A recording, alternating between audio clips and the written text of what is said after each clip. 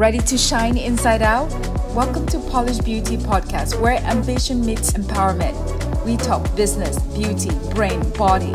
I am your host, Dr. Daisy Ayim, triple board certified cosmetic surgeon and OBGYN. Let's get polished. In this, you are navigating hair thinning, you are going through hormonal shifts, you are not stressed, but somehow you are shedding hair. Today, we're going to unpack a lot. And I know you are interested in this topic because I have seen it in my practice for over 20 years, the concerns, the conversations, and the worries. Imagine you are eating clean. You are taking all your supplements. You're doing exactly what you need to do in your life, but somehow the hair is just falling off. You want answers and you deserve it. Today, we're going to unpack the hormonal connections between female hair loss, what's normal, what's not, and what can you do about it. So let's jump right into it. Let's talk about hormones and hair. Let's talk about the hair follicle and the hair growth. There are 3 stages of hair growth, or I should say the hair cycles. The first stage is anagen. That's your hair growth. That's where your hair is growing a lot. And then your second phase or your second stage is the catagen. This is your transition phase.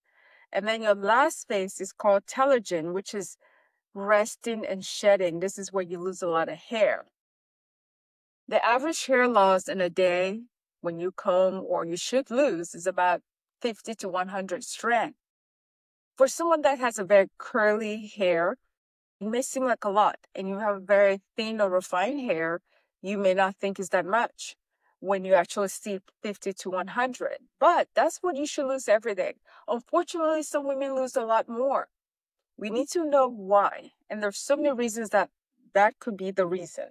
Let's talk about 5 key hormones, and then, of course, another player in hair growth. Let's start with the most common, estrogen. Estrogen is your friend. It definitely helps promote hair growth and lengthens the anagen phase. Remember, the anagen phase is the growth stage of the hair cycle. When women are pregnant, especially the estrogen levels go up. They see this surge of hair growth, the vast majority of women. And it is a great time because your hair is flowing and you are loving this. Then you add progesterone, which is your second hormone. That helps with strengthening the hair. So it gives it support, density. So pregnancy I keep referring to pregnancy because that's the perfect time to look at estrogen and progesterone effect on the hair. It really gives a very lush hair for most women. Then you have your third hormone, which is your androgens. That's basically testosterone. The problem with testosterone or androgen hormones is that it shrinks the hair follicles. So it creates this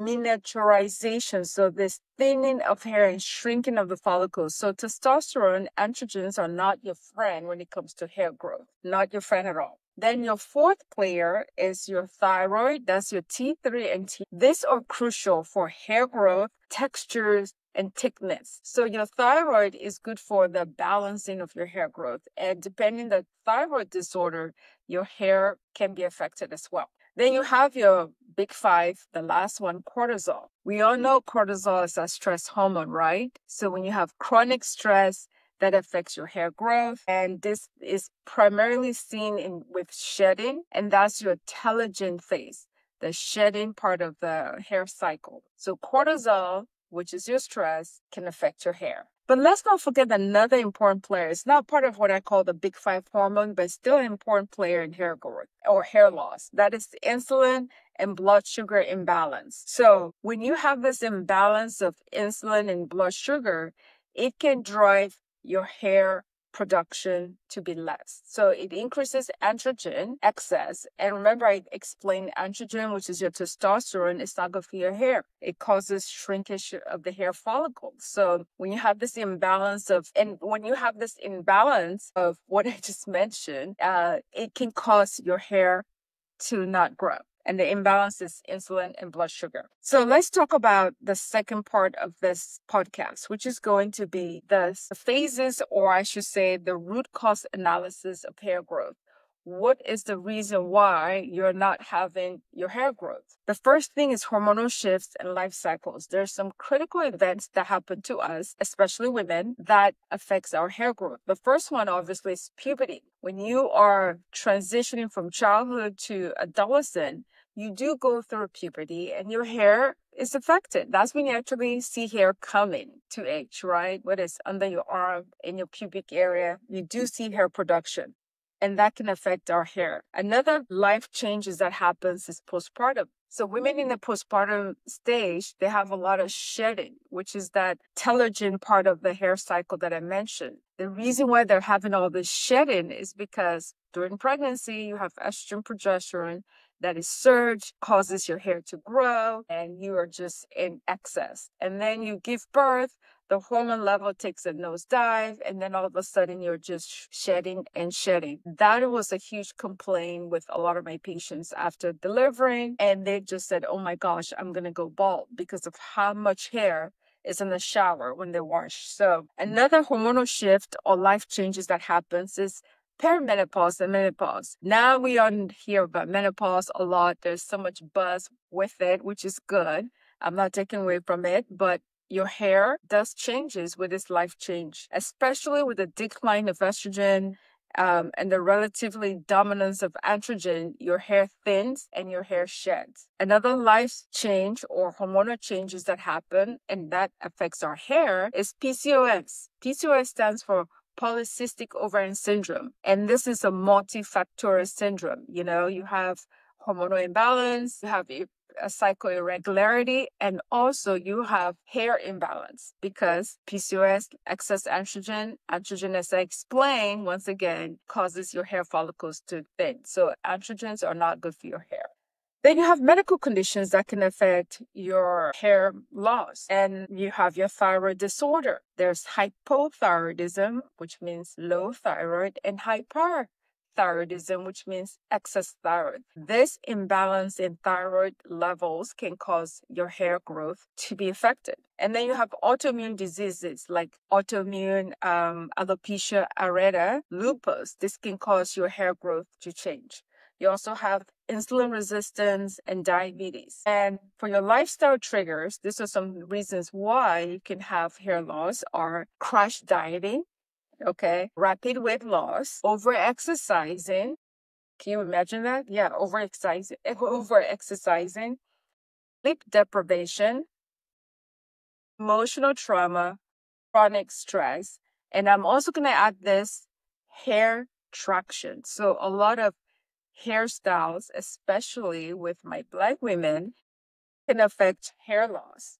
As I'm recording this podcast, the irony of it is I have on my cornrow braid pony, but there's a trick in making sure you don't have hair loss due to traction hairstyle. Have the stylist to be very gentle and not excessive pulling. This may mean that the hairstyle may not last as long, but at least your hair follicles preserved and your edges are fine. So continue on with some of the hormonal shifts and life changes that happen with female hair loss.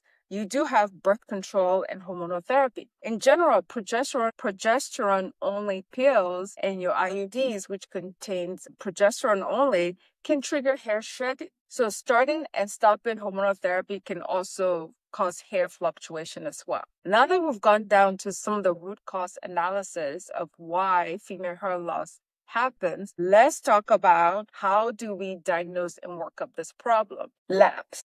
It's very fascinating that I have patients come in my office and say, Dr. Aim, my hair is losing, just run some labs. And I'm like, what labs? They're like, I don't know. So let's go over some of the labs that we need to do to check for hair loss. Obviously, as I mentioned, your thyroid disorder can cause some hair loss. So we want to check your TSH, T3, and T4. We also want to look at ferritin. Ferritin is your iron storage. And the iron storage, the level should be over 70 nanogram per milliliter for hair regrowth. So we're going to check your ferritin level. I also check your DHEA sulfate, and that's your byproduct of testosterone. And you have your total and your free testosterone. That's also checked.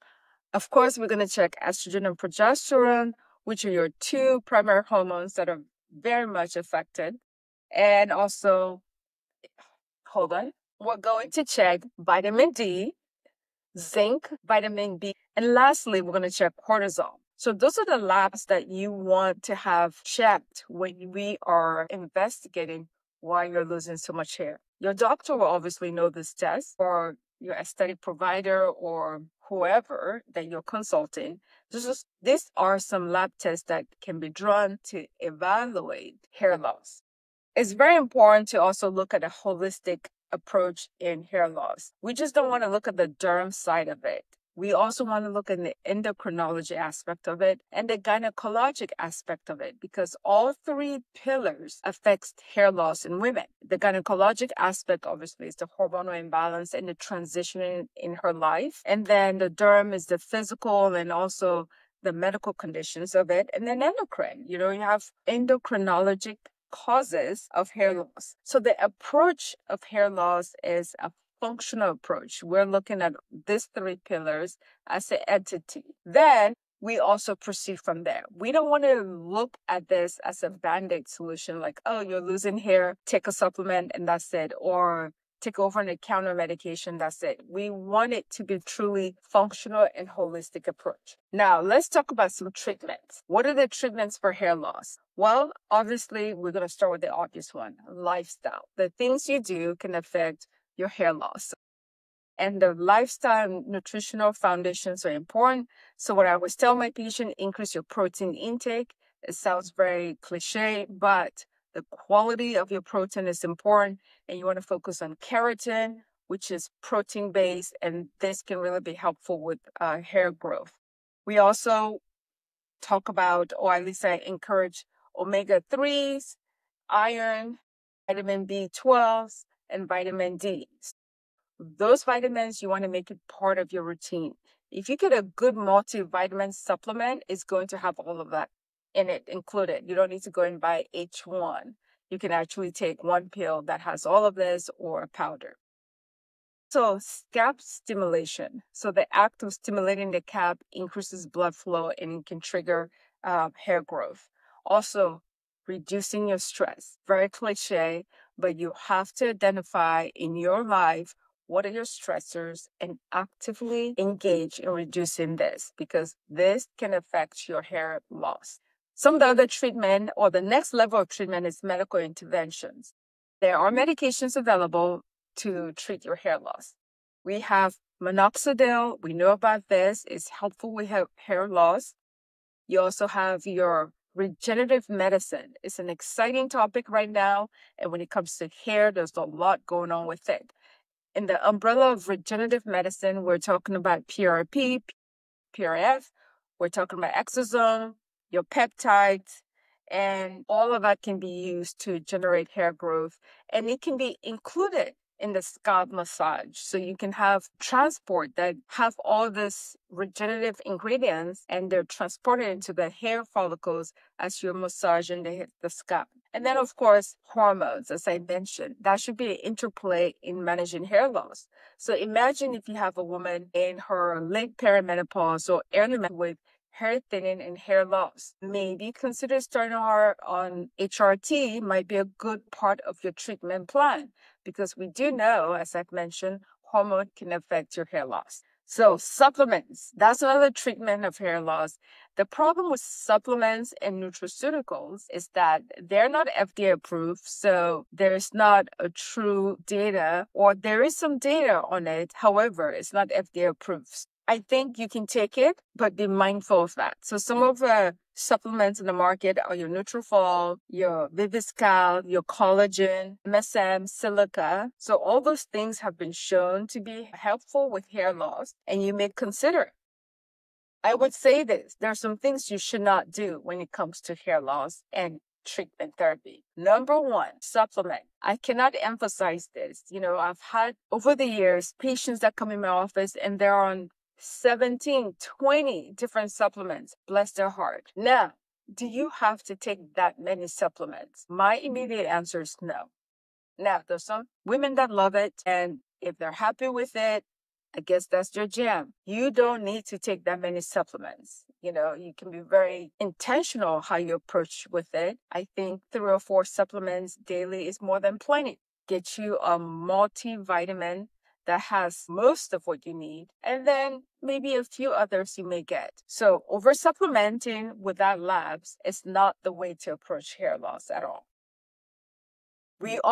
I recommend ignoring rapid diffuse loss. What do I mean by that? Anything that you do drastically to your body is going to affect your hair. If you drastically lose weight or you dramatically gain weight, hair is going to be part of that transition in your life. So be mindful of it. Also, do not delay evaluation. If you see your hair shedding, please don't go beyond 6 months before you consult someone. A lot of women can be in denial and they just kind of, take a blind eye to it, but that is to your detriment. So the minute you suspect you are losing hair and it's abnormal, consult, because you can get some really great solutions soon and prevent an outcome that's not favorable to you. So hair is a deeply passionate identity for women. Some women use hair as their core identity. Some do not. Regardless, that's a part of you that you see every day. It makes women feel very powerful when she is in control of her hair, regardless of the length, whether it's next to bald or excessively long hair. She has to be in control to really feel powerful. So hair loss can make a woman feel powerless. And understanding the hormonal connections is really important. So to empower this woman, you have to approach it in a very holistic manner, as I mentioned, addressing the hormone, addressing the medical condition, and you really want to give a woman clarity and a choice. So call of action is to think about hair loss as a medical condition, as a personal journey. If you know anyone that this episode may be helpful to, kindly let them know to listen to the episode. I welcome questions in a DM, or you can always call my office to talk more about hair loss. This is an overview. Of course, we can go deeper and deeper into it, and each one's condition may be a little different. They may utilize other treatments. I didn't mention light therapy, but light therapy is something that is a lifestyle change or device that can be used in hair loss. So again, hair loss is a deeply passionate thing for every woman. Hormones does affect your hair loss. The big 5 is something to consider, and you are not alone in this journey. So please don't feel like you are alone. I hope you enjoyed this episode, and thank you for listening. Video recording of this episode will be featured on our YouTube channel, Dr. Daisy Ayim. We are also found on Instagram at Polish Beauty Podcast or at Dr. Daisy Ayim. Remember, new episode drop every Wednesday, so stay tuned. Please like, share, follow.